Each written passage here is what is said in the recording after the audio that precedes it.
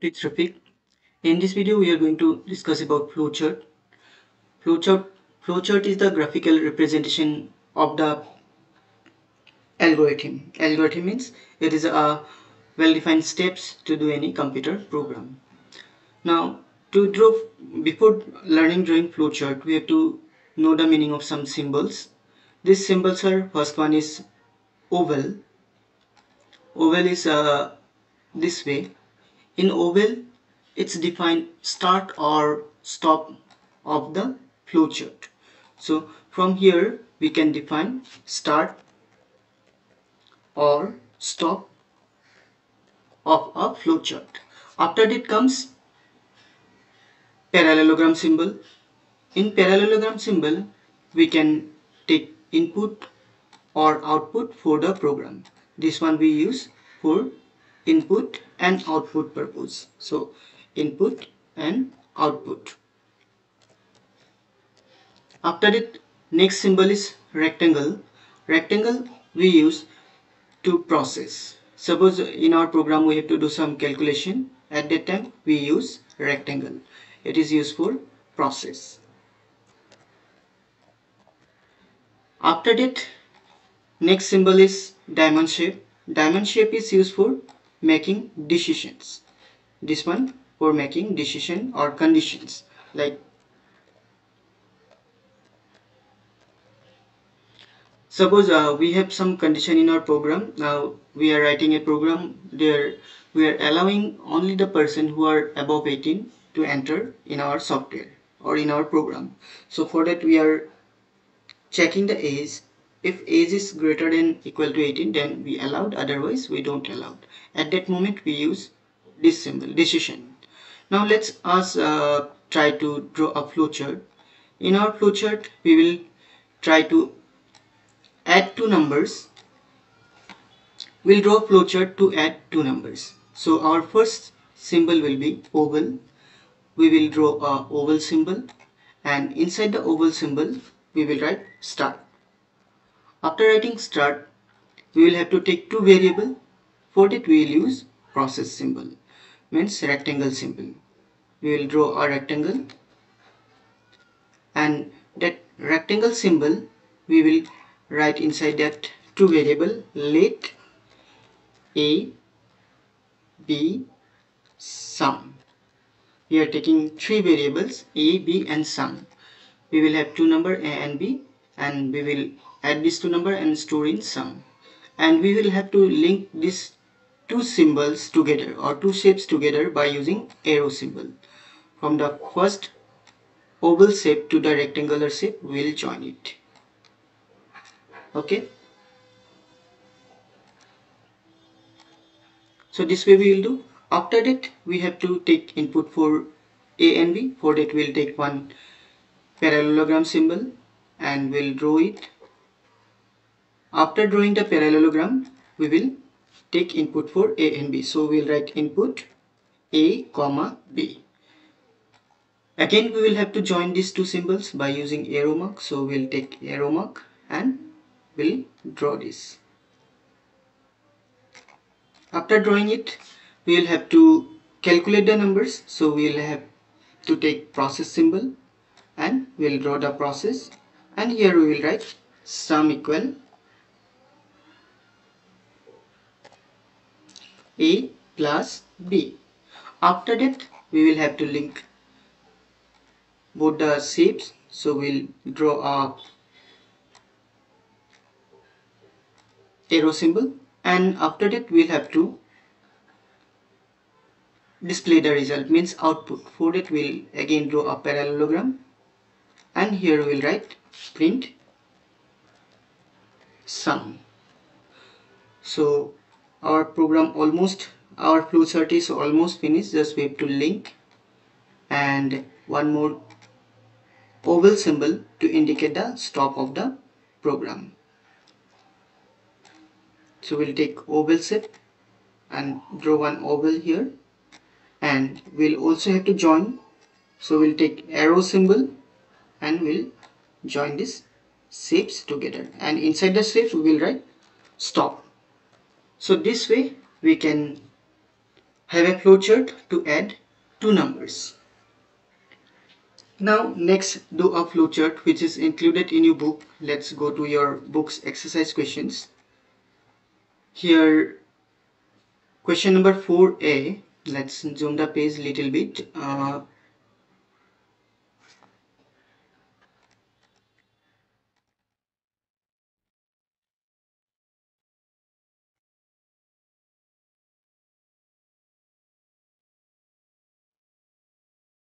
Where question 4a, draw a flowchart to find a larger number from two given numbers. Means already we have two numbers and we have to find out the larger number. So for that we have to write, we have to take, the flowchart will be similar to this one only, but we'll have to also use conditions. So let's go to a new page. So we'll keep it up. For drawing flowchart, first we'll take an oval symbol. For that we are taking an oval and we'll write it here, start.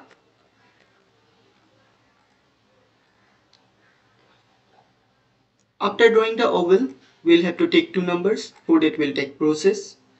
So we'll draw a rectangle.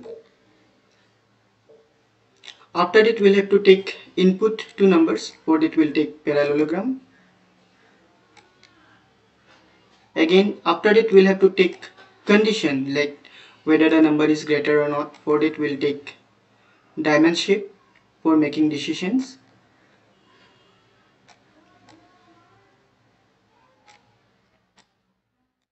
After that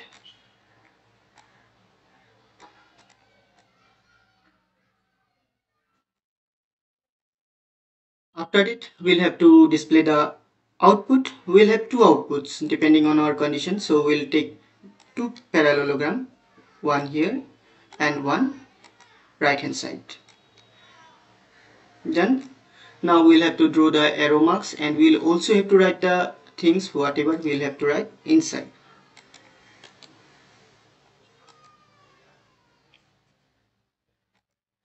First let's draw the arrow marks, arrow symbol.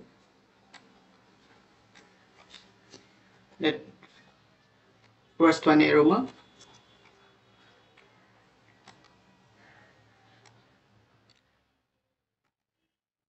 then next arrow mark is here,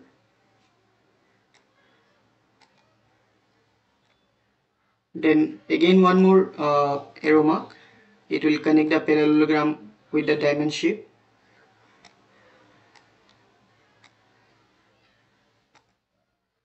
One more arrow mark. It will connect the diamond shape with the parallelogram. Again one more. It will connect the diamond shape with the another parallelogram. Sorry. Yes. And after that we'll have the stop symbol. So we'll draw the oval again. So here we'll give a stop. Now in this box we'll take two variables. So we'll take let a b, and here we'll input a and b. So we'll write input a b, and here we'll compare a and b. So we'll write if a greater than b. If it's, then we will print a is greater. Otherwise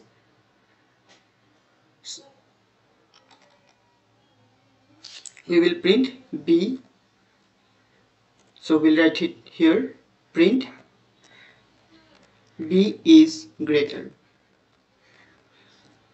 Now again we'll have to also write yes and no, because when the condition comes true, then we will display this output. So we'll write it here, yes.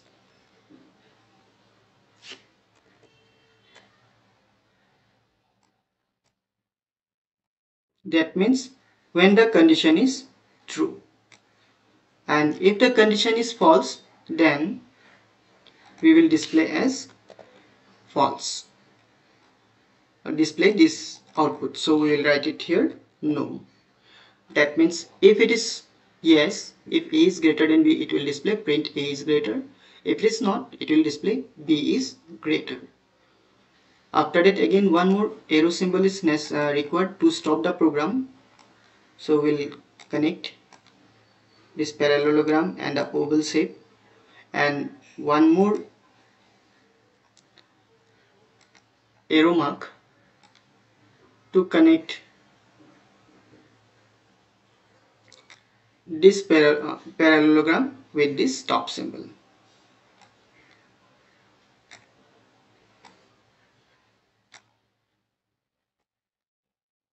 I think we'll have to take multiple lines here to draw it. So we'll take a straight line.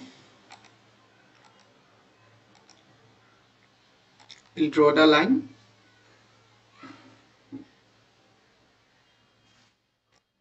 and after that we'll take one more arrow mark,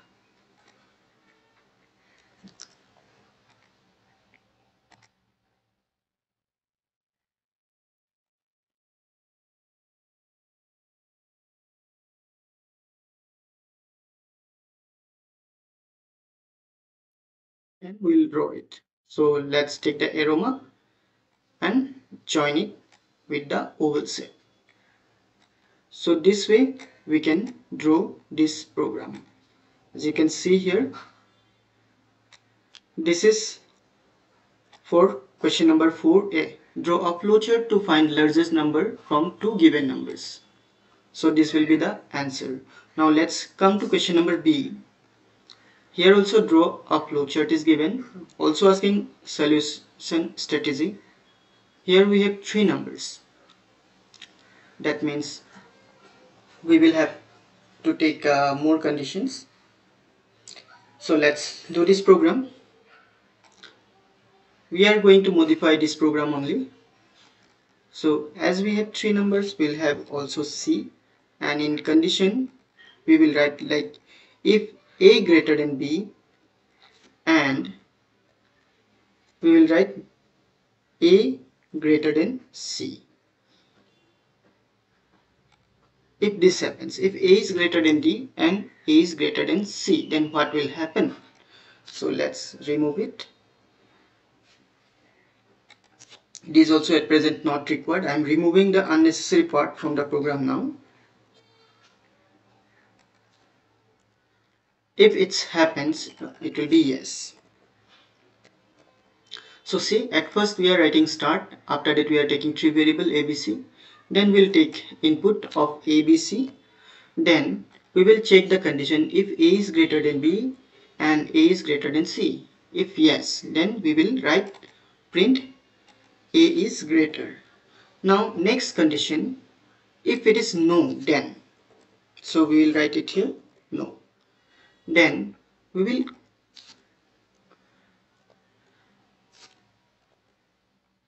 will have one more dimension, delete this line also. Then we'll have one more condition. So we'll take one more dimension, we'll draw the dimension, and also we will join it with a line.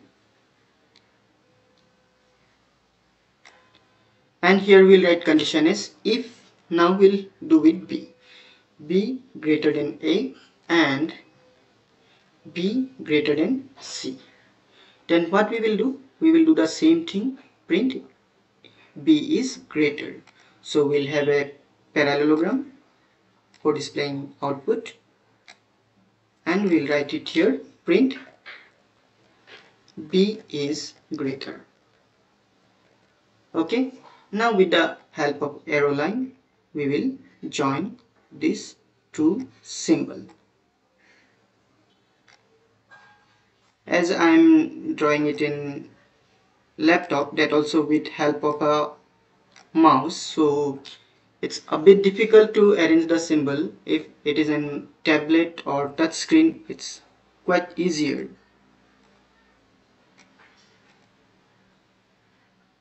Now the last condition for C. So if both condition will be true, both condition will be false. It means if A is not greater, even B is not greater, then automatically what happens? C will be greater. So we will write directly no, third condition is not necessary only, so we can directly take parallelogram. We can draw it here, we can write it here, C, print C is greater. There might be more possibilities, but we are doing the flowchart in a simple manner. Like sometimes the three numbers might be same. At that situation, no number will be greater. But as you are now new learner, so we are not making the flowchart more complex. We are making it in a simpler way. So here also the condition is will be no. Means if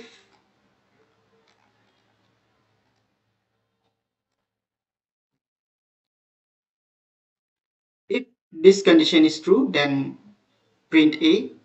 If B is greater than B and B is greater than C, then print B is greater. And if both the conditions are false, then C is greater. Now, after that, we will have to stop the program, isn't it? For that, we will draw a stop symbol, oval, and we can draw it here also. So, we'll write it stop. And we will join these symbols here. So, first we are drawing a line to join the stop symbol with the parallel. After it, this one also we will join it with the stop symbol with the help of line. That lines are known as flow lines. We need one more arrow line.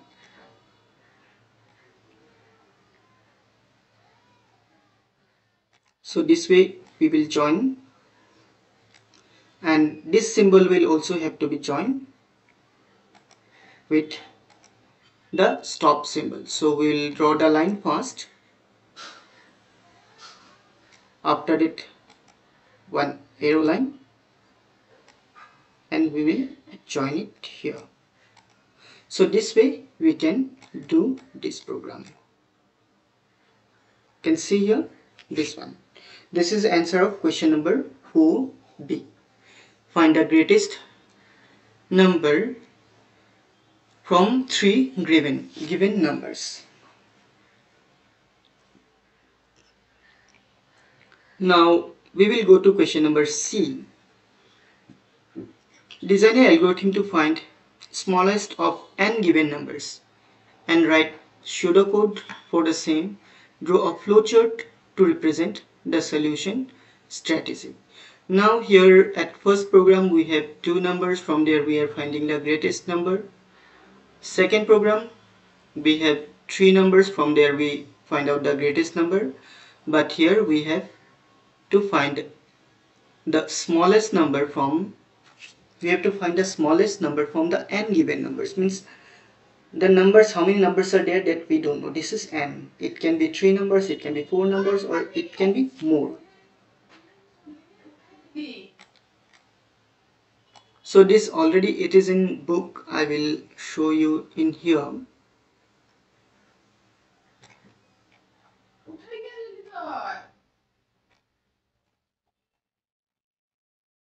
This one.